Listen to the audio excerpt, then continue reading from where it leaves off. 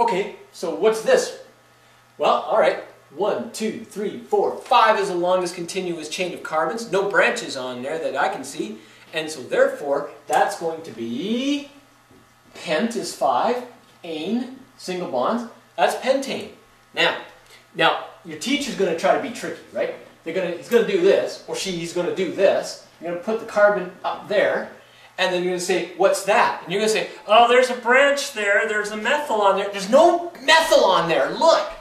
This is the longest continuous chain of 5, remember? So the thing is, this is going to still be pentane. Whether it's bent or not, that's okay. The longest continuous chain is 5.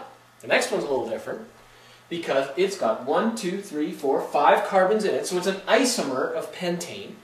But longest continuous chain, 1, 2, 3, 4 going that way, or going that way, or going this way.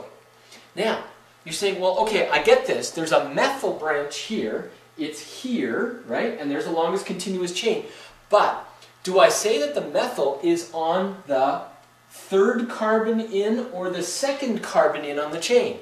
Use the lowest numbers possible. That's the IUPAC rule. International Union of Physicists and Applied Chemists or something like that. Now, that means then when you are trying to tell where the branch is in the chain, you're going to say, okay, lowest number possible, this is the branch, here's the chain, I know it's a butane, and the methyl group is on the second one in. Because remember, you can take this molecule and turn it around, right? And it would then be from left to right, the second one in. So it doesn't matter.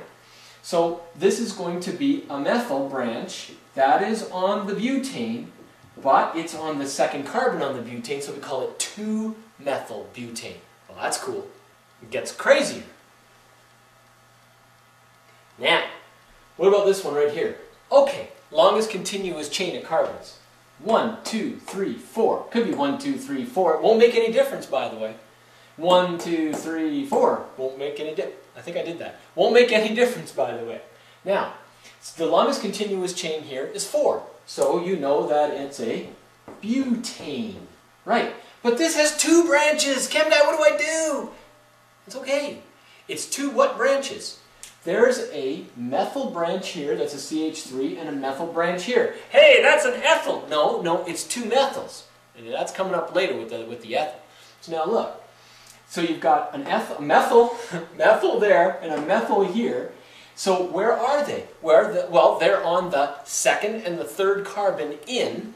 Now you're going to say, well, it's the second carbon in this way and the second carbon in this way. Yeah, but once you choose one way to do it, you got to stick with that. So you're going to go, there's a methyl there and a methyl there. On the second and the third carbon in on the branch, that's going to be a methyl on the 2 and a methyl on the 3. So you've got methyls. How many? 2. That's dimethyl. You have to say dimethyl for 2 methyls. Then you've got to say where they are. One's on the 2 and the other's on the 3. Separate numbers from letters with hyphens and numbers from each other with commas. 2, 3, dimethyl butane. Perfect, right? You can see that in the name. If I didn't give you this and just gave you the name, you can say butane, draw 4 carbons, and then put a methyl on the second one and a methyl on the third one. Beautiful way to name these. Isn't that great? Okay, now what about this one down here? Woohoo! All right. Now, how are we going to get that one done? We are going to find the longest continuous chain. And the longest let's see. 1, 2, 3, 4, 5, 6. Made it that way. It can't go this way. Look, 1, 2, 3, 4, 5. That's not the longest continuous chain. Don't pick it. 6 is the longest continuous chain, so that's going to be a hexane. That's a hexane. Now, where are the branches?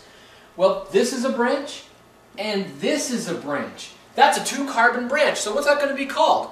2 carbons. Eth. Branches end in YL. Il. Ethyl. Okay. So this is going to be a methyl and an ethyl. Now, where are they? There's a methyl on the 2 and an ethyl on the 4. Or there's an ethyl on the 3 and a methyl on the 5. What's the lowest numbers that you can get? 2 and 4 are lower than 3 and 5. And so therefore, because the lowest numbers start at this end, That's the end you pick to be able to name it. So, you've got 6 is the longest chain, that's a hexane.